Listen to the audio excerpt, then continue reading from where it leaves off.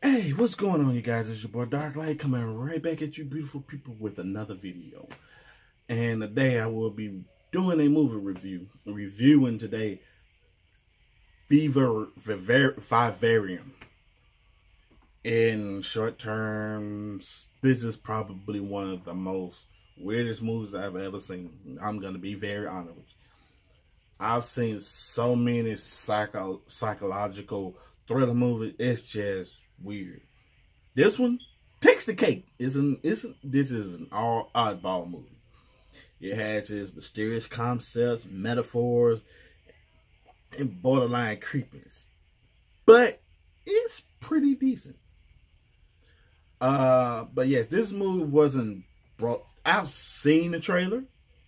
It was really brought to my attention by a lovely angel by the name of Storm Shadow.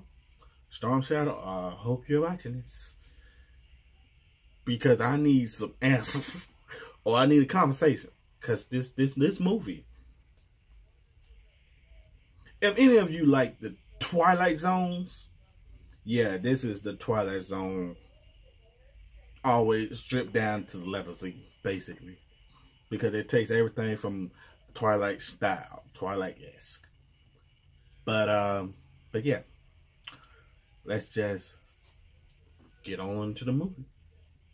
Well, let's get on into the review. Can't believe I messed it up. Hi. So, I will give my rating out of 5 at the end of the video. Like I said, I haven't done a movie review in a while, so bear with me.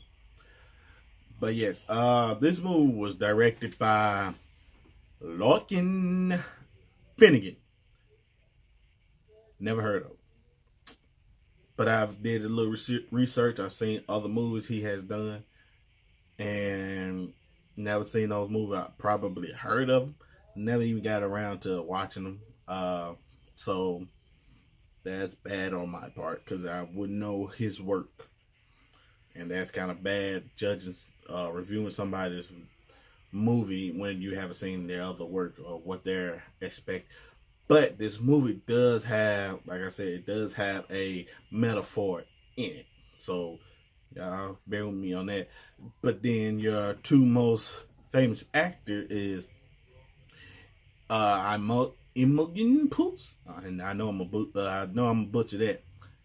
I haven't did any research on her to see any kind of movies or name of movies that she has played in or acted in, but in this movie, she's a pretty decent actress. Let me get that right. She's a pretty decent actress. I love her.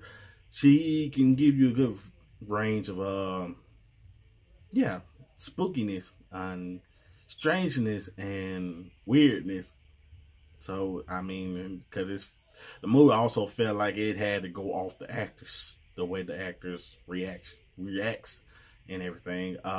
It's also, there's another actor in the name of Jesse Eisenberg. If y'all don't know him, he's pretty much your nerdy guy from Zombieland and Zombieland 2 the Double Tap. I should say it too, but Zombieland Double Tap. And I don't know, for some reason he's just funny in anything he plays in. And like I said, it has its funny moments, because I guess they didn't want to make this too weird or too grim or anything like that. But he brought a little bit of edginess to it, I guess, grimness, a little funniness to it in his way. This movie is basically about a family looking for a home, basically, and they get caught up in the Twilight Zone. There's some weird situations going on. That's all I can give. It's pretty much not spoiler. This is a non-spoiler review, so. But yeah, so. But Vivarium is almost entirely based on metaphors and parable of an often used thing. They started at knows what it wants to say, but can't really put it there. This movie does start off kind of slow. Then toward probably the second part, which middle area, it does kind of start picking up a little bit. Like I said, it's creeping. It has its own little great cinematography in it. Love the editing style in it for some reason. There really was no choppiness, no weird cuts. It actually did pretty decent of giving you an intriguing survival drama style. But one thing about this movie, the end of it sucks. It really sucks. It really does. I wouldn't know how to explain it. You just have to watch the. Well, no, I wouldn't recommend it. I'm gonna be honest with you, because if you're not into Twilight Zone or psychological thrillers, this movie is pretty much not gonna be for you. Because I've seen so many reviews on it. Some of them talk down about. They do talk down about this movie, but it's pretty decent in its own way, and because it has a metaphor in it where it's pretty much it gives you that the metaphor that is basically explaining is rushed in familyhood, the challenges of parenthood, ownership, and other ideas that I can't bring off the top of my head, but it has those metaphors in it.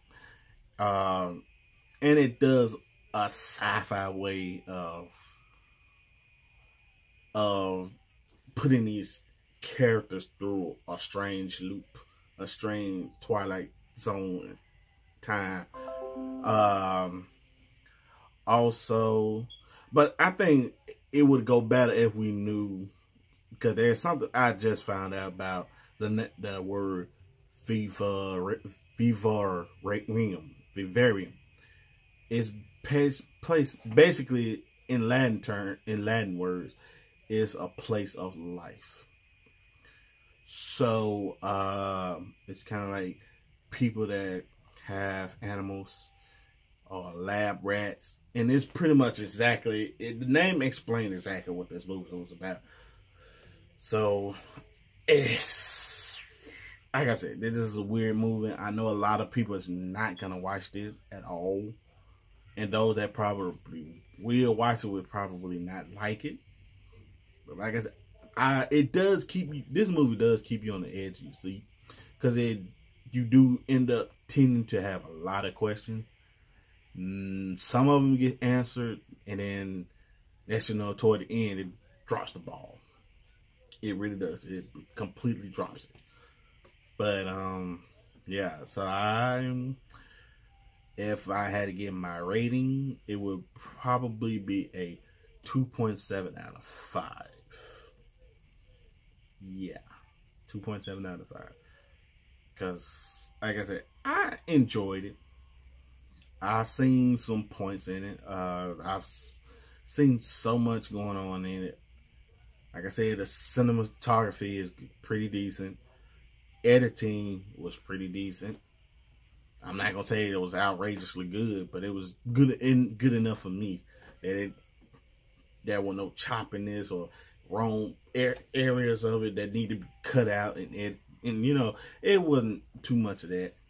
Like I said, it was decent, but I understand sitting back watching this how probably within the first 20 minutes of this movie, not a lot of people would probably be turning this off, because it does give out its plot early, and I mean extremely early, because there's some stuff in here, it puts it right there in your face, basically what this whole movie is about. And then there's some stuff these actors do in this movie where I'm like, why not just do what you're told and you would get probably leave? Because yeah, it's like they're trapped in a whole new dimension, and they're given a decision to do something and they don't do it. But like I said, it comes down with that metaphor of rushed in familyhood and parenthood. So, you know, responsible certain, because there are couples that have rushed situations. I think this is probably meant toward those people. That's why a lot of them probably don't watch it. But yeah, like I said, I give this a 2.7 out of 5, and I will leave it at that. So, hope you guys enjoyed it. Like I said, it's non-spoiler. I would do a spoiler review giving out this whole movie, but probably gonna leave it like it is. So, hope you enjoy. Hit that thumbs up if you did. New to the channel, y'all please subscribe, become a part of the World of Games. I'll do more movie reviews, but like I said, I'm trying to learn some things, trying to get better at it. Took me a long while to even start it, so yeah. Anyway, Dark Light, we'll catch you guys next time. Peace.